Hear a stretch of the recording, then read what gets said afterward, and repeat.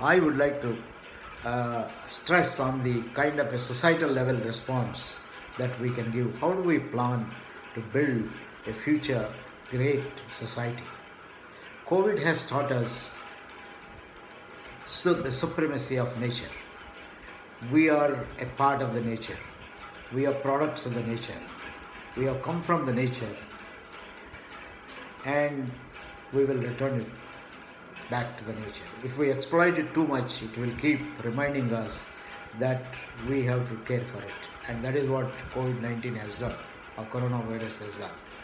Respect the need for clean environment and coexistence of life, that is trees and animals, trees that give us oxygen. We have no right to cut the trees that give oxygen. And animals that also bring a lot of positive things, and other living things, the birds and so on and so forth. I think it is very, very important that we respect and build our environment. I had come across an institution where local authorities requested the institute to give a part of the land by the side of a road, which required the institution to sacrifice about 30 to 40 of the trees, and each tree having a life of about 60 years, in order to give them permission to build a vertical structure for housing the members of the community. Now this has happened before coronavirus. After coronavirus, the government authorities who have asked for the land to cut the trees and lay a path or lay a road will change their mind. I hope they realize that it is the same government which is asking this institution to take more students, and instead of 1500 students they are going to be 2500 students, and the 60-year-old trees, 30 of them are cut. Where are these students who are going to be housed in order to vertically build a hostel structure or anything going to get so much of oxygen from? What is going to happen? I think these were all the short-sighted decisions in the past. Many of us, in our eagerness to develop, laying roads is development, having more automobiles is development, and lots of structures, and cutting trees is necessary for development and so on. Little did we realize, COVID-19 has taught us to respect nature. And I only hope that before you lay a road, before you come up with any other structure, if you have to cut any tree, kill any animals, you will remember that you are killing people. To me, there is no difference between killing a tree which is 60 years old and killing a person who is 60 years old. On one hand, we are saying protect senior citizens from COVID-19. On the other hand, we are saying cut the trees to make the future of people more happy. The future of people is not going to be happy if you don't take care of the environment. See the amount of reduction in pollution that has taken place, because there are fewer automobiles on the road, and there are most of the people are confined to their houses, and animals started freely roaming around on the roads. So friends, do realize that we have to respect the nature. It's very important not to pollute the environment. Use less of automobiles. Shift to less polluting ways of travel, or reduce travel that is not necessary. Use technology.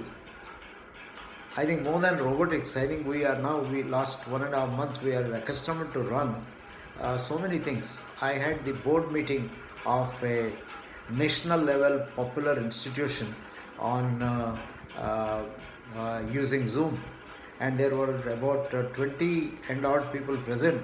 Each one got enough time to speak. They didn't have to travel, and we had very intense discussions for almost about 4 hours. I think this was such a wonderful board meeting that we have had. So I think this has taught, the new technology has taught that you travel, you save a lot of time. In fact, if I have to attend the board meeting, I would have spent one full night, going the night before, staying there, and 3 hours to go to reach the institution, 3 hours to come back, and travel on the plane and from my house, etc. So for a 4-hour meeting, I would have had to spend about 18 to 23, 24 hours. All of it happened in about 4 hours. It's a wonderful kind of a thing, and therefore use the technology to do many things. I think we should also become sensitive to how our consumerism has. Now we have seen, I think, what all these new fast food and other kind of things have created.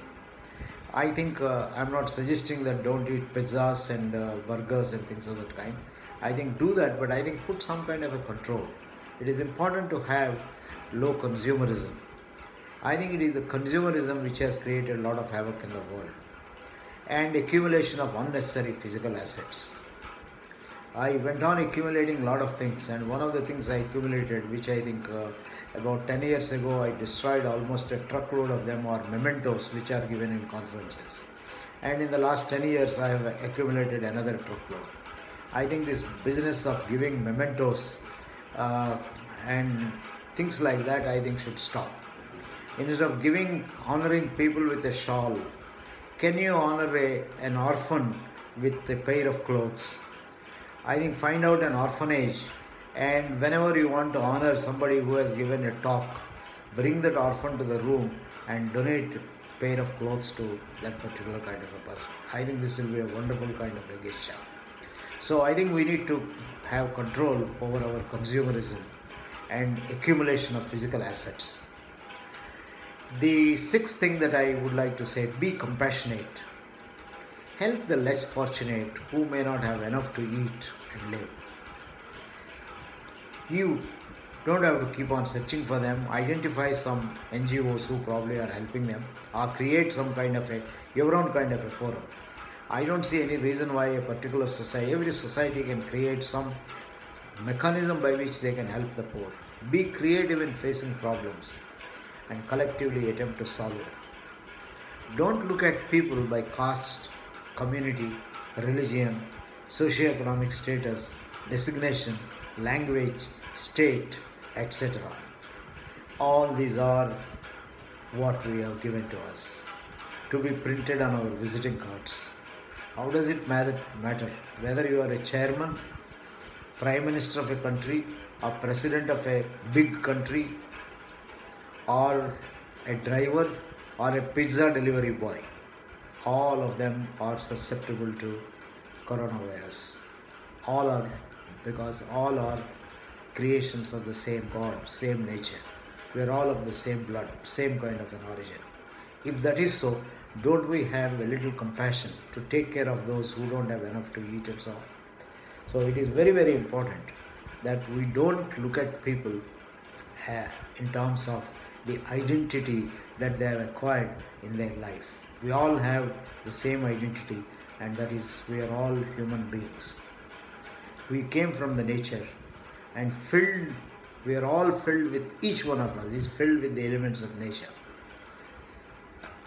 What is our body made with? It came from earth. It consists of earth, water, air, space and light. And after we die, we all have to return to the nature. It goes back to earth. Collectively, we take care of the needs of all people and create happiness for each other. We should be sources of happiness to each other rather than sources of unhappiness. By creating divisions, by creating different kind of political parties, different religions, different ways fighting with each other, I think this COVID-19, I wish, has taught all of us how to respect each other and how to create a very healthy, peaceful and harmonious society. Do a little you can, pass on, and you have enough to eat, drink and take care of yourself, and you ensure your happiness at home. Please think of the happiness in your neighborhood and in the society and so on.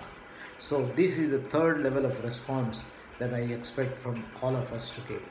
So take care of yourself and your family, assess your vulnerabilities and plan for taking care of this. Take care of your organization, your workplace, your career, assess your vulnerabilities, acquire new skills, create new mechanisms of acquiring new skills, take initiative, work hard, create new ventures and create new form of capital for yourself. Be compassionate, help the society to live by creating a very healthy environment around you. All the best from me. I hope we will all together create a great place to live and say COVID-19 has taught us some wonderful things. So we are post-COVID generation, a totally different kind of generation. Thank you very much, COVID-19.